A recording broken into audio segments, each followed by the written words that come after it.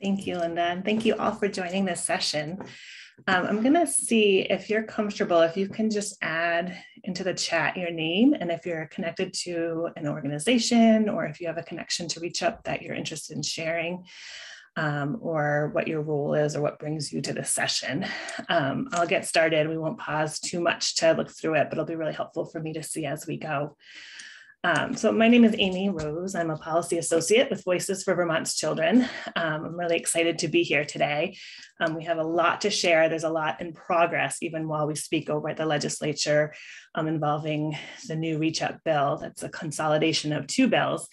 And even as I was thinking about this last night, I was cautiously optimistic that there might be some significant changes that would really impact children and families. And today I'm like throwing caution to the wind, and I'm actually very optimistic that we have great language coming out of House Human Services and a collection of interest and real collaboration between advocates, participants who have shared their real life stories, the state who is bringing in amazing language to the bill, and the legislators who are asking incredible questions. It was really hard to hop away to join the session, honestly. So I think we have a great starting place for today. Feel free to interrupt me at any point. I'm going to share my screen, and in doing that, I probably won't be able to see if you're raising your hand. So feel free to just kind of jump in if needed. So I'm going to start with just a brief overview of the purpose of Reach Up. So Reach Up is Vermont's TANF program, and it has a number of objectives. I like to highlight the three that really make sense to me as a child and family advocate. One is to support parental nurturing. Another is to measure the success of the system by what is best for children. And another is to improve the well-being of children by providing for their immediate basic needs, including food, housing, and clothing. And many of you may know that the state has been doing quite a bit of work to kind of reimagine or restructure the child protection system. And part of that is coming through the Families First legislation. And some of the things that I've been hearing this morning in testimony is very similar to that, around making sure that all family supports, that all children and families are receiving the same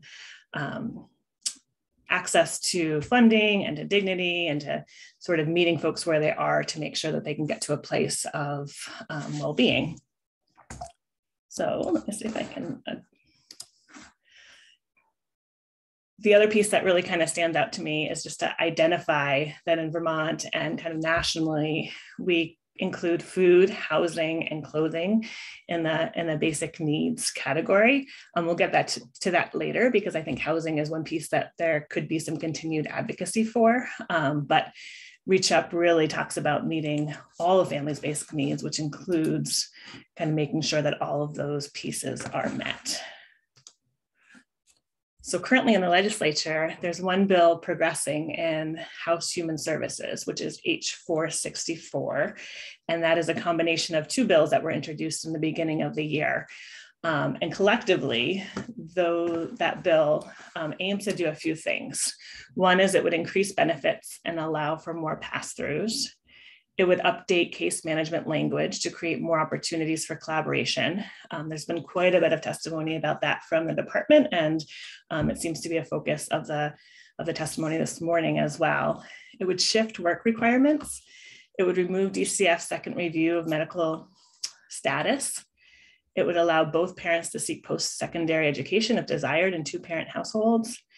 And there are a couple of things that are missing from the bill. One would be the part that would maintain housing for children and pregnant parents, and an elimination of the rateable reduction. So I want to start with the positive. We're really excited about the language around the work requirements in particular.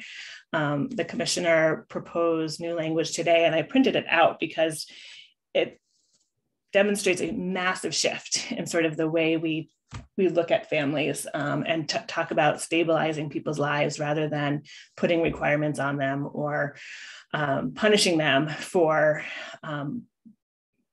responding to barriers to employment. And so in the past, there's been work requirements that have been enforced for single parent and for one parent and for two parent households. And there's kind of a breakdown of what is required. This new legislation would shift that to encourage everybody to participate in the program. And it defines participation very broadly.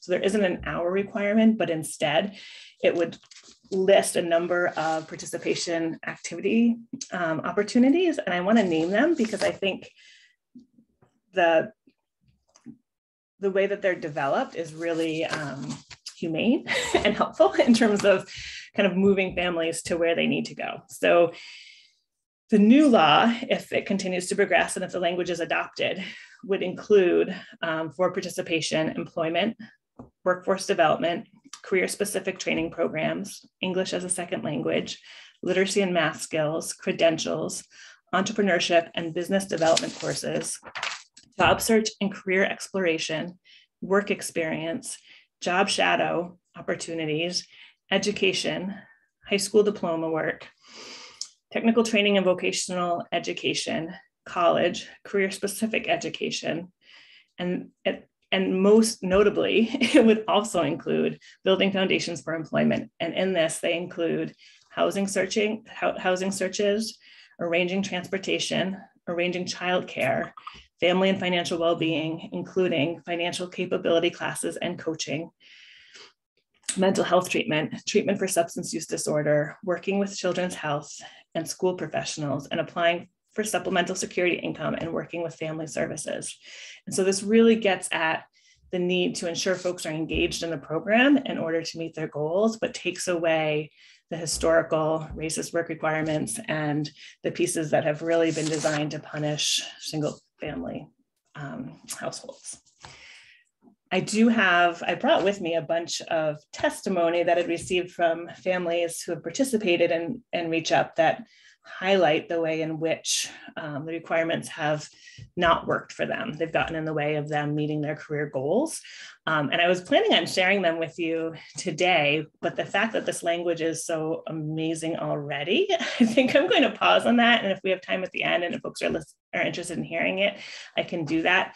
But one of the things that was shared quite a bit this morning is that we often ask families to come forward and share their trauma in order to make change, and that it can be really difficult to continue to put folks' stories out there. And so if it's not required to make the change, I'm going to kind of hold on to it and just share the themes if folks are interested. And so, whoops.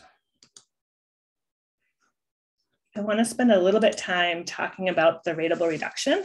It's one of the pieces that we're hoping to work on both this year and in the years ahead. I just want to sort of get a sense of the room. I'm looking at the list of participants, and I imagine most of you are aware of the rateable reduction, but if anybody is interested in a little bit more of the background, if you can just put that in the chat. I don't want to share stuff that you're already quite familiar with. I'm going to pause for a second. So currently, when we figure out what the grant is for a family in Vermont, there's a multi-stage process for doing that. And so the budget, as we know, is a collaborative effort between the administration and the legislature.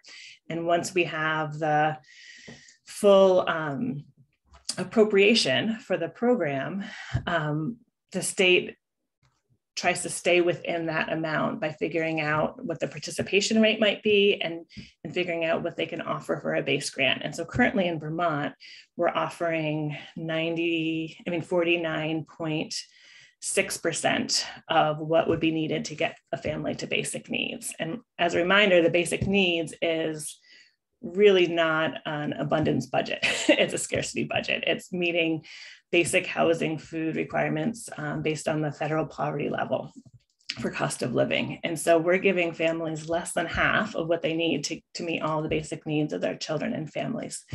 This has often been discussed as a way that sets families up for failure, but we have had a difficult time moving the rateable reduction because it becomes a budgetary issue. Folks struggle to appropriate enough funding to meet the basic needs of children and families. And so one of the things that we're hopeful for in this bill would be to make sure that the cost of living is indexed every year at the current amount, so that we know exactly what a family would need to meet their basic needs.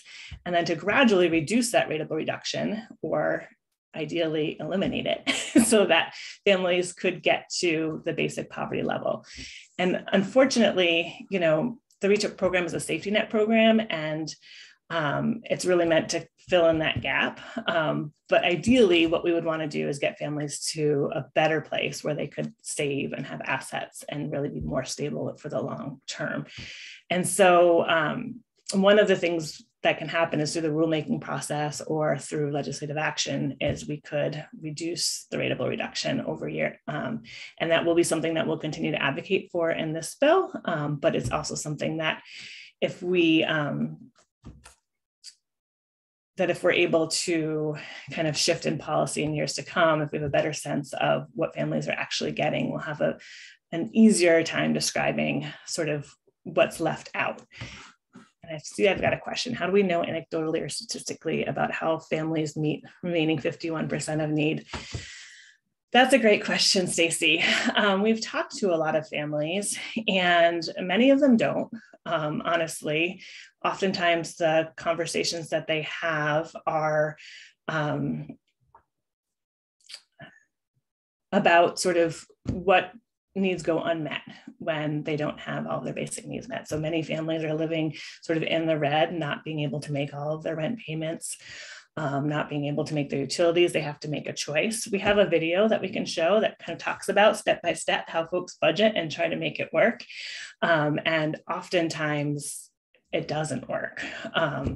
We do know that some folks have to be creative. And I think sometimes, honestly, that's what drives people into the criminal justice system for crimes of survival, when families see their kids' needs not being met and have to do things that are outside of the structure of our law in order to get to survival.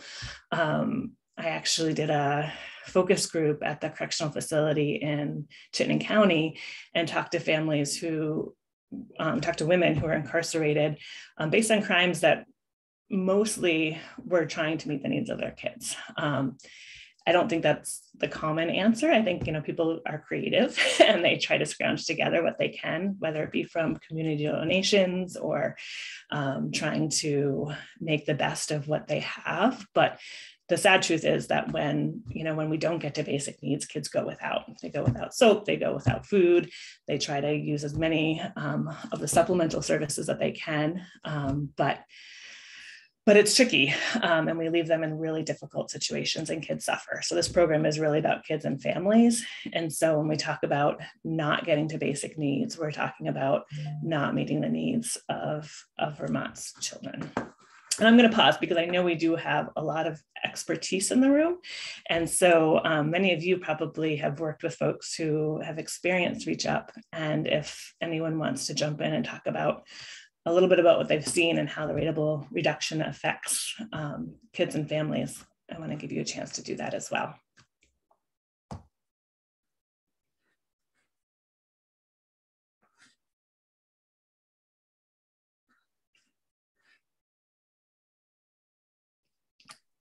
Amy, maybe I'll just, can I chime in and answer my own question? Yes. I mean, I guess what I've seen at King Street and what concerns me is families are braiding together so many pieces, or we're asking them to braid together so many pieces. They cannot keep track of the names, the dates, the forms, the number of times each different organization wants them to write down the same information. And I feel like the overall impact that I see is like a bit of a checkout. Not that they don't care, they care desperately for what their children's needs are, but when we're trying to get them to participate in things like you have to reapply for Reach Up, or you have to do these forms, there's just almost like not a learned helplessness, but like I don't know which form you're talking about, or I already did that form.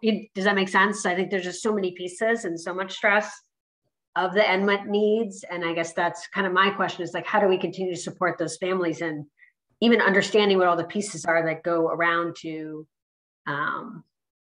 getting them a funded spot in a Head Start center like ours, like all the pieces we need them to do.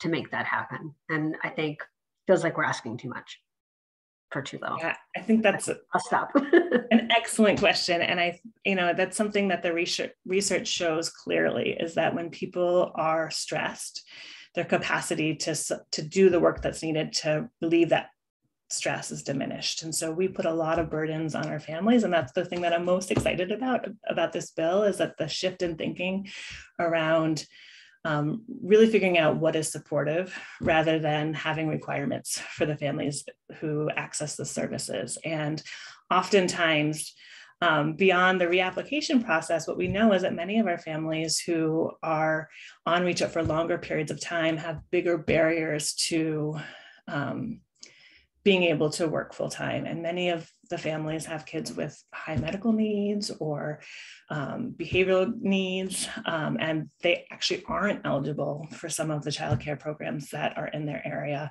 or the after school programs. We know the expulsion rate can be really high in early childcare.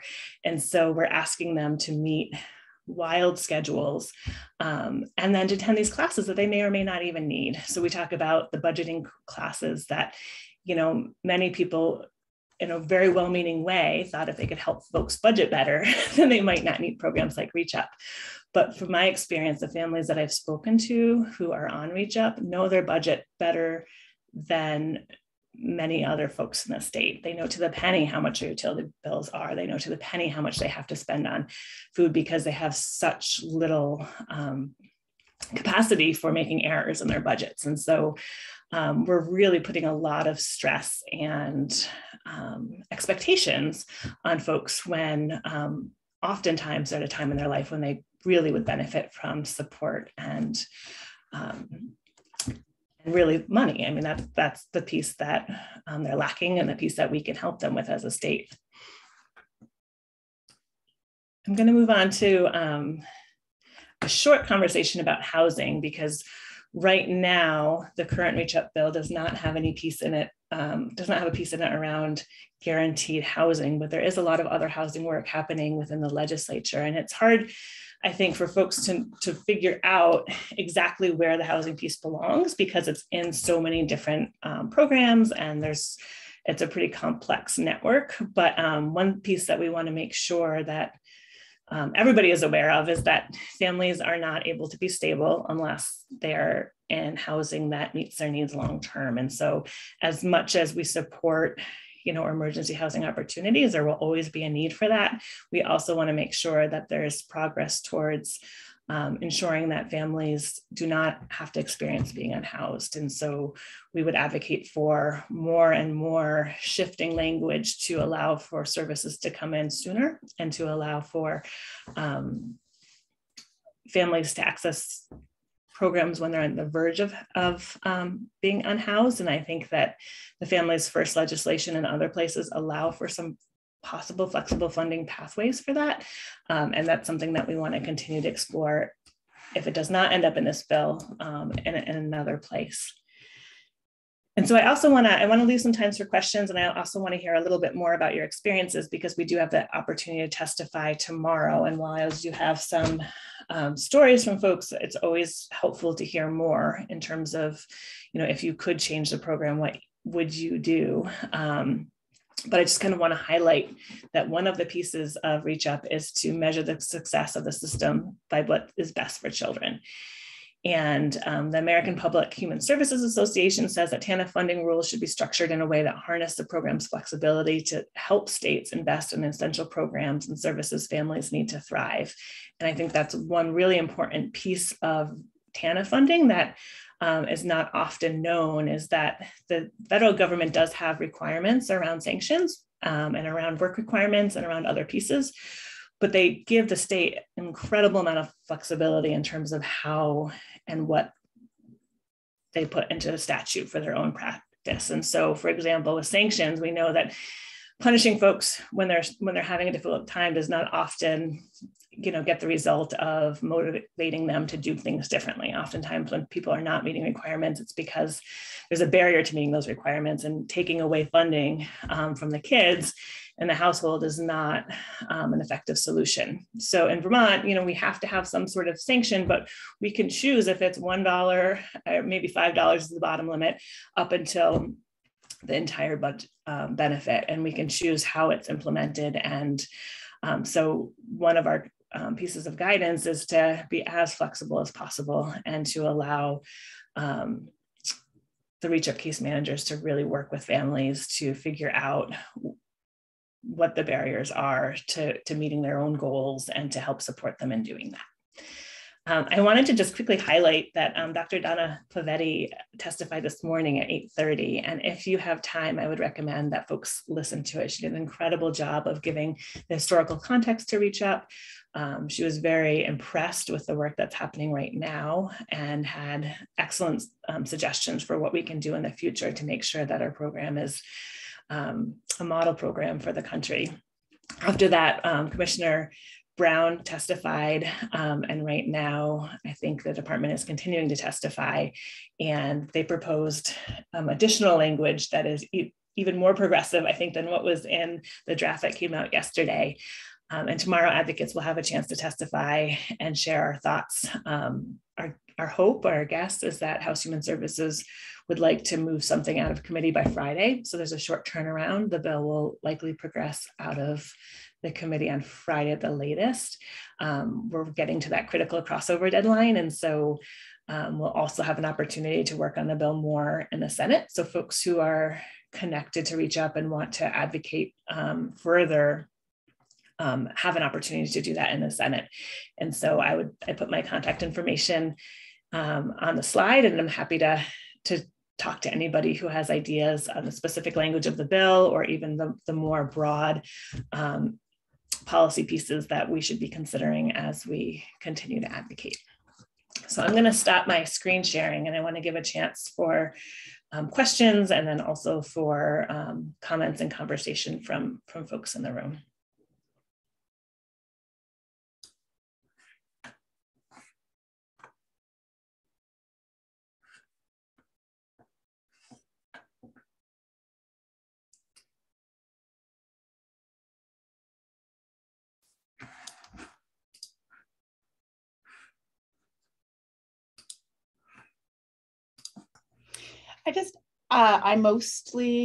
I work at the Addison County Parent Child Center, and I mostly work with little kids and their families around parenting, not so much around reach up, but obviously those stories come in. And this is just a thought more around delivery. And in Addison County, I know we have a lot of really great people, but I wonder about any sort of, I find in the times when reach up case management is not working the best is when the delivery model is either rescuing behavior or judging behavior. So just like some sort of education and training around remaining curious. I mean, I don't have the right words, but Amy, you said people often know what they need if we only stop trying to fix their problems or think we know what they need, or only if they did this different or better, then wouldn't they reap the benefit? And those stories are heartbreaking, and also just following people into a building where their dignity is really pushed to the bottom while they tell their trauma stories and have to beg for basic survival is just heartbreaking. And I'm not going to, I'm not special. That rises up the rescuing behavior in me that I really have to tamp down. So it's just something that has come up in my experience over the last 2 decades, and not a lot. So I'm thankful to be from Vermont and from Addison County. Thank you for sharing that, Sarah. I really appreciate that perspective, and I agree. And it actually came up this morning, both from Dr. Pavetti and also from the department, around sort of just even looking at the way we do applications and our data collection, like why we ask people to tell their trauma over and over again, knowing that has an impact, and sort of the power dynamic between folks who are in a paid professional role and folks who are coming and asking for services, and that gets to the rescuing piece, I believe, as well. And so I do believe that the hope is to shift the language within legislation to match sort of the emerging science and emerging practices in parts of the state around really joining folks and knowing that we're all a big community and we've all struggled and we all need support sometimes, and, you know, really coming together to create a different model. I think one of the challenges that I see in all programs is that the benefit, the beauty of the programs and the challenge is the humanity, right? And so and that's something that's going to take time to change. And so even with the best legislation, even with the best implementation plan, you know, we're moving from sort of the old welfare reform thinking to a new model. And it's going to take like a collective effort in the state, I think, to shift that and to call each other out and call ourselves out when we kind of fall back into that place of either rescuing or punishing, or, you know, having trauma be something that we expect from folks. Like we expect that we have the right to hear the most intimate parts of their lives. And so I really appreciate that. It's really helpful to keep in mind. And I think it's something that will take training, it will take reflection. I would love to see some sort of satisfaction survey kind of tied into anything that we do, so that the work is driven by folks who have experienced the so-called benefit. So yes, thank you so much for bringing that up. Are there, yeah.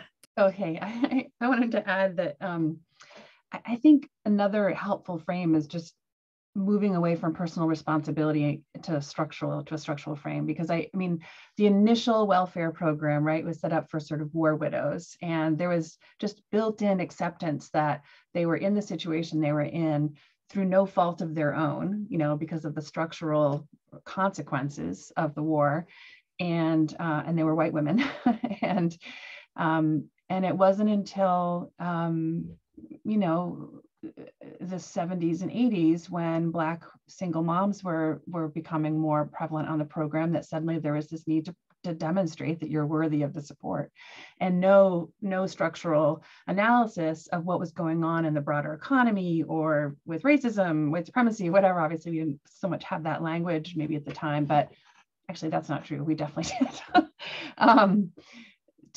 But there was just a complete shift, right? In like, you have to prove you're worthy, you have to jump through hoops. And we need to get back to a recognition that people who find themselves in these circumstances are, it's as a result of policy choices, as a result of, you know, our economic system. And yeah, within that, there may be personal choices that can be made, but we have to deal with the system-wide drivers of like generational poverty before we can start, you know, asking people to, anyway, I could go on and on about this, but. I want to open it up for other thoughts and comments, and then I can share a little bit about some of the pieces that aren't in this bill that have been kind of my own personal hopes for the program that I would like to find a way to advocate for in the upcoming year.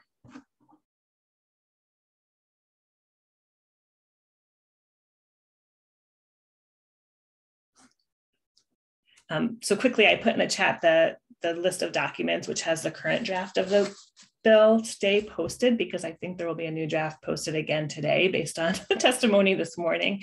And so it's changing pretty rapidly. And my hope is that by Friday, we'll have something that we can share with folks who are interested that is likely going to be close to what comes out of the House and will be the starting point for the work in the Senate.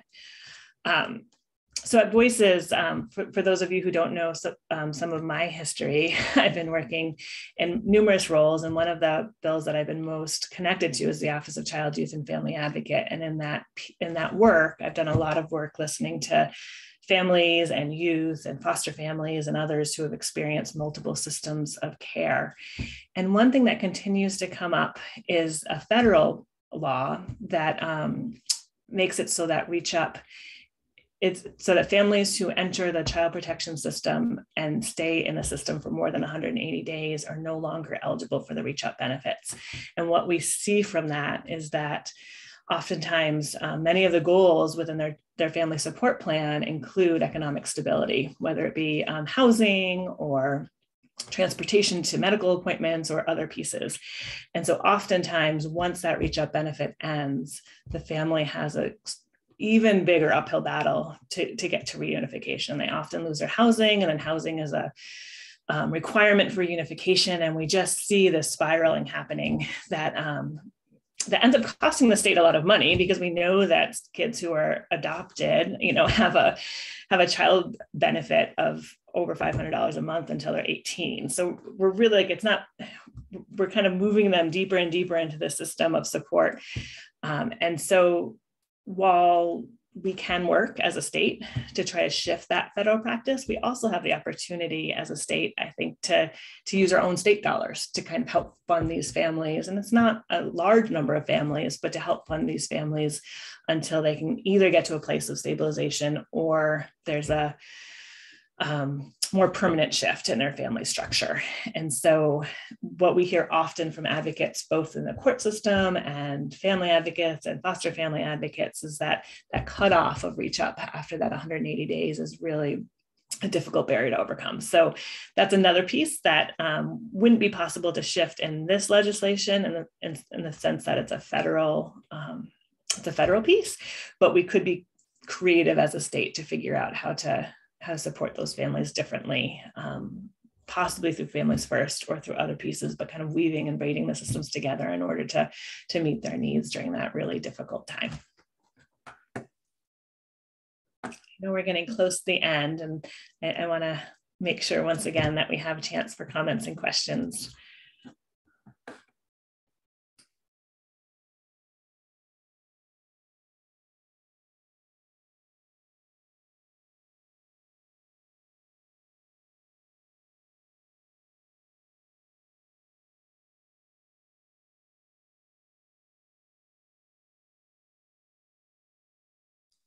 Then I just have a curiosity question. How it looks as though, if I'm looking through the list of participants, it looks like we have a pretty broad group of participants. And I'm wondering how familiar you are with the current bill, and also I guess I'm curious about how accessible and transparent the legislative process is for you. Are there things that we can send to you, or updates, or ways to get the information to you in a different way, so that we can continue to engage folks who work directly with children and families and have valuable information on what is needed? I feel pretty lucky at my center. We have a weekly staff meeting, and Donna Bailey is my co-director. She's been a sole co-director for many years now, but she's still a co-director. Anyway, she gives us legislative updates regularly, and I don't hear that happening in a lot of other places. And so just here today, we have she's supported 4 of our staff people in an understaffed building to be here. And I just think that kind of leadership in direct service is really important.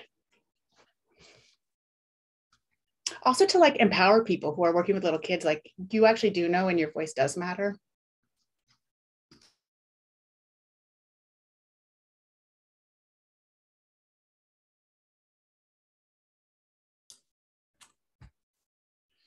Thank you. And absolutely, the information coming, I think, to the legislature is often what makes the biggest difference. We have the research, legislators have the research, we have the data, but really understanding sort of what's behind that data is what creates the desire for change. So I really appreciate that. There was a little bit, so one of the other things that we've been working on with Reach Up this session is the budget advocacy. And so in the governor's proposed 23 budget, there was basically what they call a sweep. So they determined a caseload savings based on projected declining participation rates. And so that money would be taken out of the Reach Up program and used for other things. And House Human Services has created a letter and used new caseload predictions to show that with all of the federal relief ending, that there's likely not going to be a decrease in the need for Reach Up in the upcoming year. And so they've rejected that sweep. I think it's the right choice. And I'm curious from folks in the room, have you seen sort of a decrease in need for financial support in the last year or so, or have you seen something different? I see heads shaking. This is Lindsay from Oak Hill Children's Center. I've definitely seen an increase in need for funding. Like, I don't think we're going to see a decrease if federal aid is ending and there's just not enough resources for everybody. And there's even people out there who try to get help, but they still don't qualify for help under the income basis that they have. I think that's going to be another critical advocacy point, is that as a state, we've received, an unprecedented influx in federal funding for a short period of time. And while that's been really helpful, I think many folks who are economically stable have come to assume that that means that all of the needs of Vermonters are being met. And so there's been an interesting conversation around, food security, around housing needs, and around, even meeting basic needs, where I think people see all the programs being offered and think that we've gotten to a place of abundance, honestly, in some ways. And that's not what I'm seeing in my community. And so anytime that folks have an opportunity to talk with their representatives and share the real lifetime struggles that folks are experiencing, or bring people to talk about, the barriers to accessing the programs that are out there, lack of housing stock, lack of ability to get needs met, it's really helpful. And even around the work piece, I think, this story that I have with me right now is, somebody who has taken advantage of every opportunity that's been given.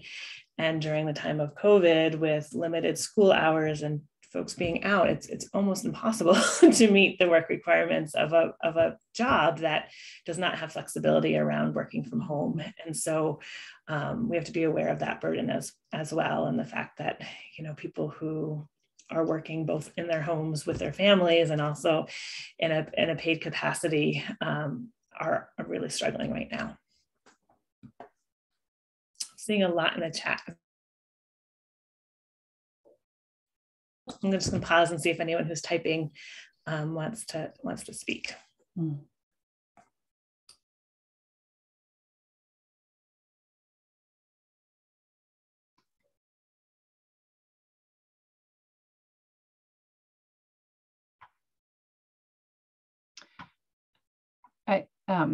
I just want to add that, like, the one of the consequences of not tying the grant amounts to the cost of living, having it indexed, which not a lot of programs have, but it obviously reduces their buying power every year, and therefore, like, as the rest of the world or the rest of the economy kind of moves on, it almost effectively pushes people out of the program, right? So there's less people that are eligible for it because it's not keeping up with inflation. And so it's a bit of a self-fulfilling prophecy if the numbers on Reach Up are going down, that one of the main causes is because the program's no longer meeting its statutory purpose. That seems really problematic.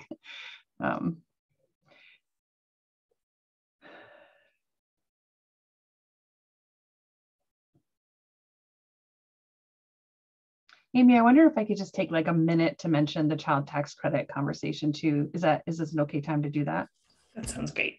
Yeah, just kind of in alignment with what we're talking about, of like what really, until we got people's basic needs met, like economically, that asking them to do the programmatic work for those who, need that or desire it, is kind of putting the cart before the horse. And so kind of out of left field, this child tax credit proposal came from the legislature and passed the House, and we have yet to see how the Senate will respond to it, but creating a Vermont child tax credit, which would be $1,200 a year, would be $100 per child is that right?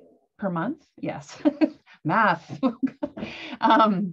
But half of it would be, you could get half of it in advance, basically at back to school time, and then the rest you'd be able to claim during your tax filing time. And the cap, I think the cap in the bill that passed the House is a $200,000